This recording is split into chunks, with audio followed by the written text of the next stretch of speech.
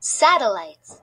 Satellites orbit Earth and take pictures of our planet. These pictures give scientists information about events, such as volcanic eruptions.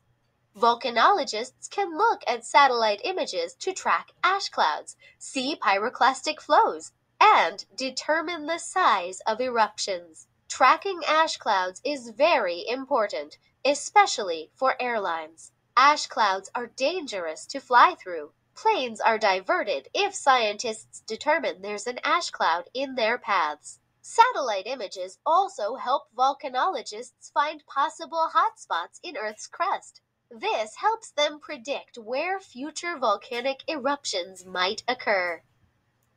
Plate tectonics. Earth's crustal plate movements account for most volcanic activity on this planet.